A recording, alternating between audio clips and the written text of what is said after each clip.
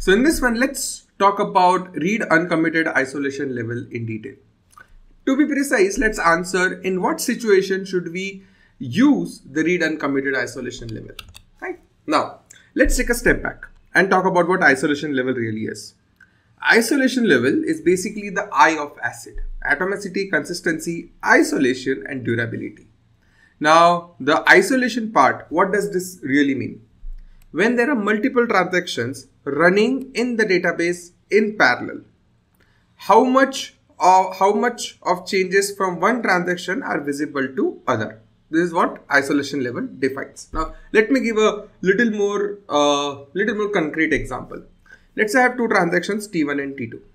Transaction T1 is modifying row 1, right? Now, let's say row 1 had some value A and it is trying to change it to B. Now, when transaction T2 is trying to read row 1, while this transaction T1 is running, how much of these changes should be visible to T2 is what this isolation level determines, right? Should T2 be, when it reads the same row, should it read only the committed changes or uncommitted changes, or it should remain blocked and whatnot? This is what is determined by the isolation level, right? Now, if we talk specific about read uncommitted isolation level, what does this mean? This means that while transaction T1 is running, modifying the row 1, trying to change it from A to B, if in this period my transaction T2 runs and reads the same row, if my transaction isolation level is set to read uncommitted, which means that when my transaction T2 reads the same row, it would read B.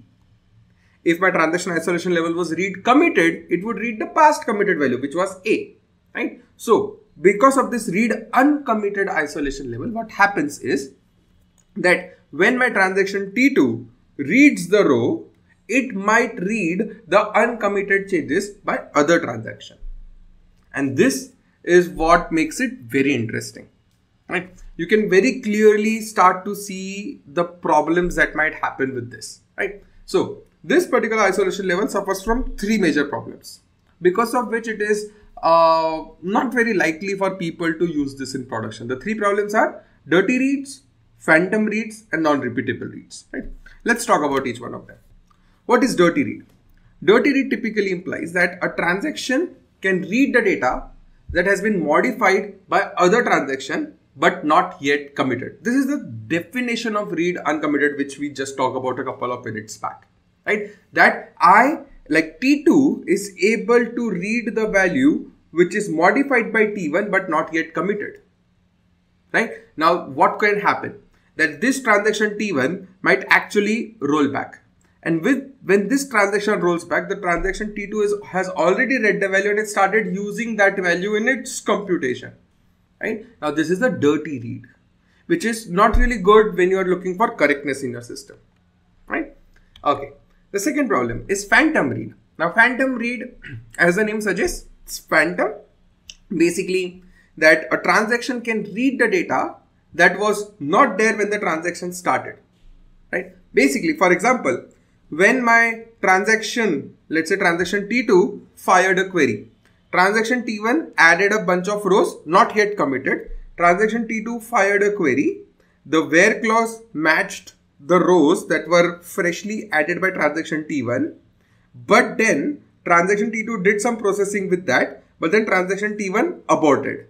So what would happen? The transaction T2 is actually continuing its work processing the rows that actually never existed, because the transaction never committed, the transaction T1 never committed, but transaction T2 used those changes and started processing with that. This is phantom reads, that you are reading something that actually does not exist, right? And this is second big problem with read uncommitted.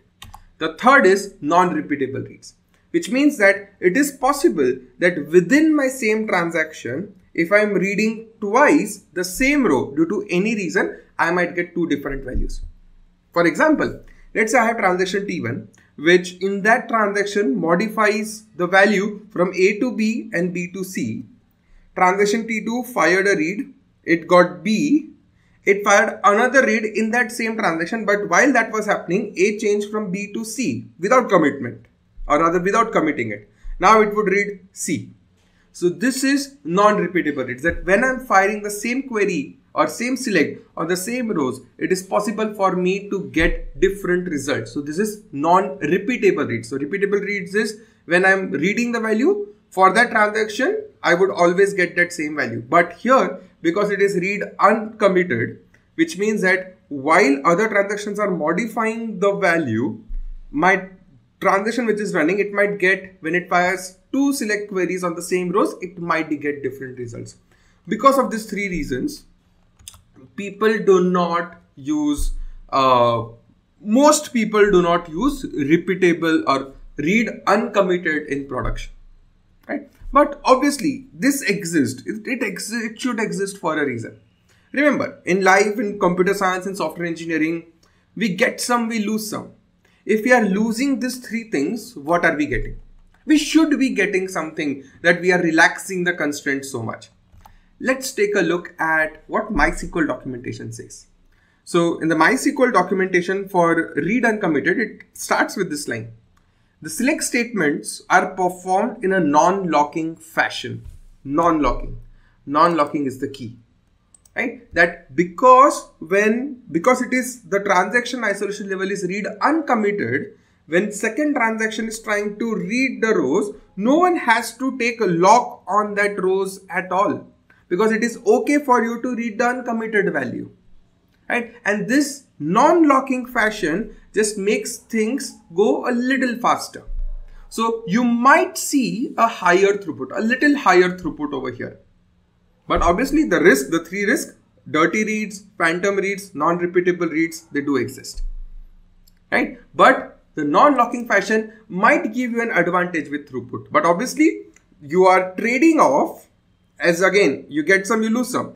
You are trading off correctness in exchange for a little higher throughput. But the risk of your data going corrupt is little more problematic than throughput, right? Okay, so now comes the question, when should you actually use it? Obviously, when something is introduced, it would have some value where you can take these trade-offs, you can use it. Let's talk about a few use cases. First is, if you look carefully, the problem here was that when I'm using the value, let's say transaction T2 is doing something with the value, if it is not going to write it or update any other row using what you have read, it does not make sense if you read the committed value or the uncommitted value. Let me give a concrete example. Let's say I want to fire a query on my database and get the number of likes count on the post. Do I need to take lock when I'm reading the number of likes happened on the post? Not really. What would happen if I read uncommitted value? I might see like count equal to, let's say 4, but in reality it is 3.